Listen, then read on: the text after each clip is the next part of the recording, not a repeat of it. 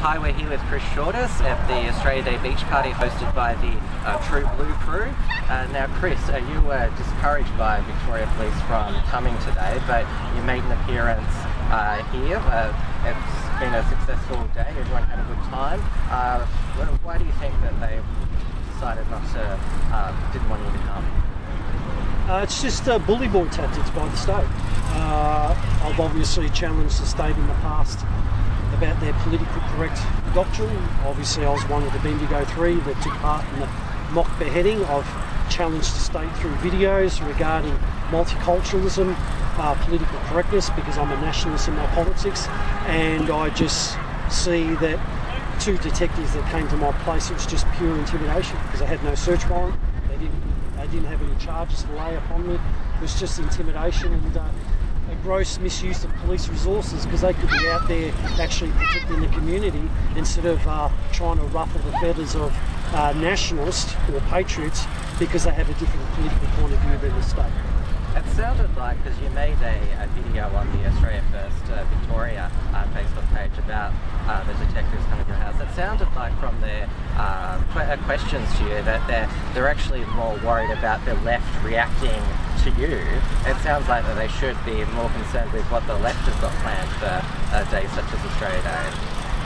They never said anything like that to me. I mean, that could be the excuse that they could hide under, but they didn't actually say anything of that nature to me.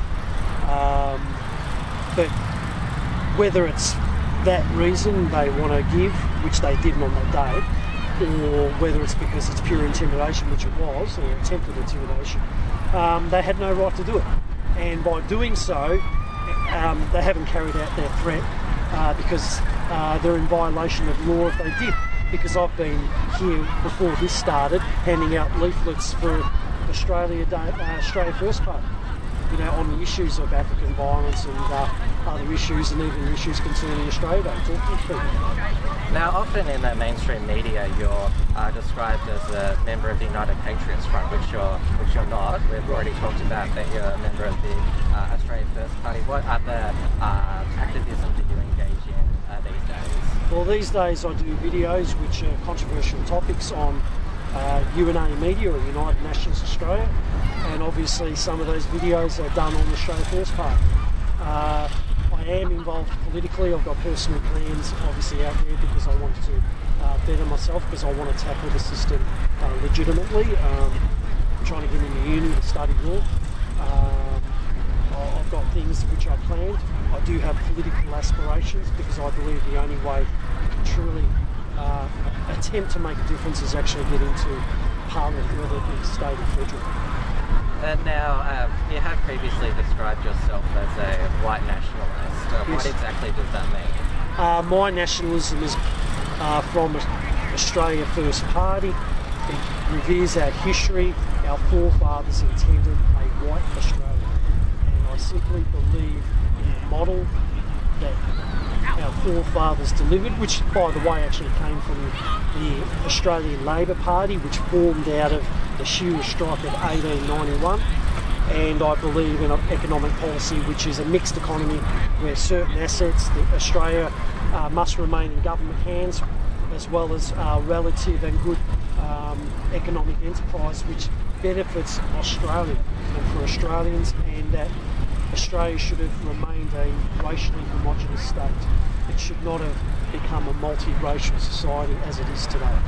Do you think that's maybe too far for the Australian public? Because civic nationalism, which encompasses people of all races, that has broad support, and as we've seen with the recent polls, 70% of Australians of all backgrounds support Australia Day. Yes. So why this focus on white nationalism? Because people have got to understand, like obviously you're aware that I was one of the Bendigo 3 that was charged under Victoria's Racial and Religious Tolerance Act, section 25-2, which states that I was found guilty of inciting serious contempt, ridicule and revulsion for a class of persons, namely Muslims, despite no Muslims making a complaint. So in other words, there was no victim. And the scandalous thing is that these things only exist because of a multicultural society. So the more multicultural or more multiracial that we become, the more that they jump on these racial or religious vilification laws to police what is a multicultural concept. Now, we didn't need those things before a multicultural society. And the only class of people that are losing out to this are white people. Okay?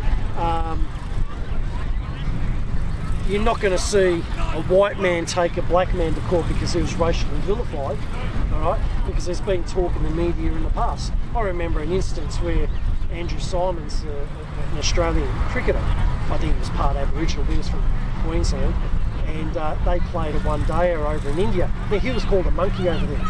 And the late David Hooks described racism against whites doesn't exist. It only happens the other way around and works to that effect.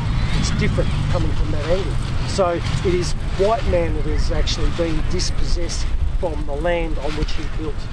And I'm not going to go down the apologist line for being an Australian nationalist, and by virtue of being an Australian nationalist is a white nationalist, because our forefathers actually saw and envisioned this country to be a white nation. And the fact of the matter is, if I'm a Nazi or a racist because of what my forefathers believed, every name that is etched on the war memorials around this country before 1972 fought under what is that regime of white Australia. Because I can tell you something now, my grandfather and generations before that believed in that very system that people actually can me for as a nationalist today. Now, it's a state election year in Victoria, and during the past 4 years we've seen the federal left and also the African youth crime really take off. Yes. Do you think this is a good opportunity at this state election to really improve things in Victoria? Because it seems to be we've got the worst of what you described here in Victoria, and certainly it's not helped by their leadership both at the government level and also the police level. Well, it's also at a federal level too, so federal, state and local level. The fact of the matter is that the reason why, and I'm being very cynical when I say this, is that they won't enforce our laws is because I believe those who are in government actually hate our laws, because our laws were created, if you will, by the white man. The Australian Constitution, the system of law. They're refusing to enforce what laws that are on the books. And unfortunately, during the time of Steve Bracks, and when Rob Hulls was Attorney General of the state, unfortunately he positioned a judiciary which was stacked with a left-wing ideology, and hence that is reflective of the wide-ranging wriggle room on which the judiciary has, from allowing degenerates to go out on probation or the suspended jail term for the most grotesque crimes. There was actually someone in Victoria who was not a national, he wasn't even an Australian citizen, an Iranian, who actually was a bouncer who committed assault. And he did not receive a conviction at all. Yet I received a conviction when there was no victim for simply pointing out a tenet that exists in Islam, which is the beheading of people. That's how inconsistent the state is with its law, because the judiciary is unfortunately, I believe, left-wing stacked. And you could thank Rob Hulls, the former Attorney General, State Attorney General under the Steve Bracks and Brumby governments. Well, Chris, I appreciate you giving us your time today. Good luck with your future projects, and we'll definitely keep in touch. Thank you very much for that. I appreciate it. Thanks, guys. This has been an Unshackled Fast. Please like, comment and subscribe. While you're here, grab our free ebook at theunshackledbattlefield.net and visit theunshackled.net for all the latest news and commentary.